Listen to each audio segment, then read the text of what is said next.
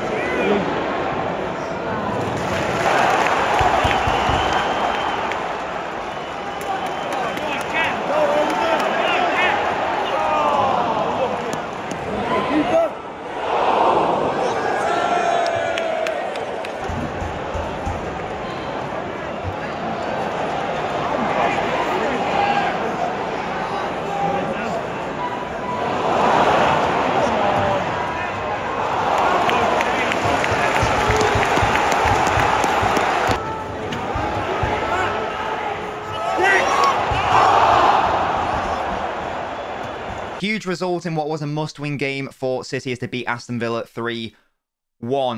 It was going to be very interesting to see how the fans reacted to the whole financial breach stuff that's been going on.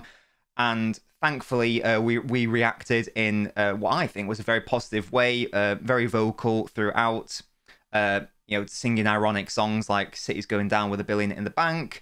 Mancini, he came from Italy, we paid him secretly, that sort of thing, and, giving it back and forth with the Villa fans. So I was really happy with how the fans reacted, and I think that hopefully went to the players, because the first half was like, not the City of old, like, but like sort of like more similar to like a performance at the start of the season, where I thought City were really good, brave, direct, lovely little interplay in the midfield between Bernardo and Rodri and Gundogan, committing Villa players, just always looking a threat, controlling the ball. Aston Villa had basically nothing to sniff at in the first half, looking dangerous from set pieces as well. And yeah, it was just a really good performance in the first half, especially. Second half, even though Guardiola preferred it, I think that a lot of fan sentiment is the first half was much better than the second half. Diaz went off because he had a yellow card. Haaland went off because he had a slight knock. Hopefully he'll be okay for Wednesday. Alvarez came on, Akanji came on.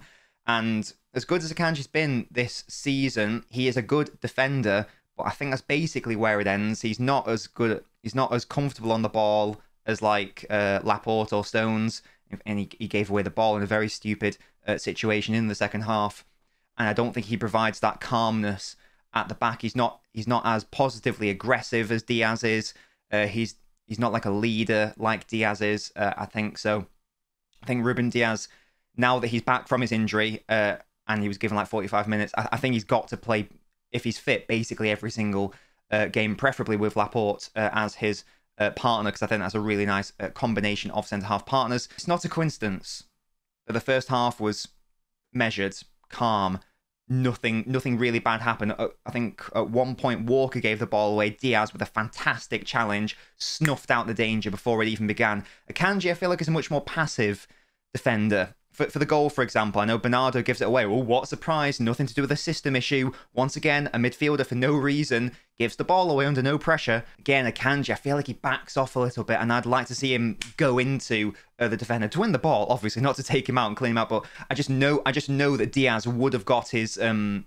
He would have got something on that shot, and he probably would have deflected it, and it would have been a brilliant block. Bernardo Silva had a really weird role. He played at left-back. He played at centre-back at times when Villa had the ball. That was odd. He's played sometimes in central midfield. It worked. It worked. It was just really weird to see that sometimes he was at centre-back, literally. Rodri was excellent. Deserved his man of the match accolade. He seemed to be much more aggressive in terms of his pressing in this game. He seemed to be much more... he seemed to, like, want to carry the ball more. He seemed to, like, take charge of, like, the creative mantle for this game. But it was excellent. Shout out Jack Grealish, who, once again, had a really, really good game. He won the corner for the goal, for the first goal, and then he won the penalty for the goal which killed the game off. And you can say it's soft if you want. It's a penalty. He could have won another penalty. I don't know if it was. I know there was a VAR check for handball when he did a shot, which just went past the post. Not sure if it was a handball or not, but it could have been. And yes, Grealish had a really good game as well. Mara scored the penalty. Don't really know why Haaland didn't take it. Maybe they've had a conversation beforehand, because Guardiola said he wanted Haaland to take it, but Rodri picked up the ball and gave it to Mahrez. So, as I say, don't know what's going on, but Haaland seemed happy for Mahrez, and he celebrated with him, and Mahrez pointed to Haaland when he scored the penalty. So there must have been a discussion of sorts, but I really don't want Mahrez taking the penalties. Aston Villa fans, they get a 1 out of 10 because they didn't respect, like, there was like a 1 minute of applause for like a City's honorary president who passed away, and they decided to not respect that, so they get a 1 out of 10 by default. If they beat Arsenal on Wednesday, they will technically be top of the table with a game in hand, of course, but mentally that could be a huge obstacle for Arsenal to overcome. So this was really important to put in a good performance, get the 3 points. Good to see Walker playing well. Good to see Diaz start and play well. But that is the video. Hope you enjoyed the vlog. There's not going to be a home Premier League game for a hot minute. I know there's like, I think it's like 4 or 5 away games in a row, so it will be a while for the next one. But do make sure to subscribe to the channel. If you want to go the extra mile, like my lovely patrons and my supporters on Patreon, you're more than welcome to do so. You can join for as little as £1 a month, and you get like a lovely little shout out here. It should hopefully be going on the screen there. Link is in the description. And yeah, I'll see you guys next time. Oh, and shout out obviously to Miz and Frozone and Curtis and Kante, my beautiful, very high tier knob, but it's my beautiful. I don't know what that is. Goodbye, guys.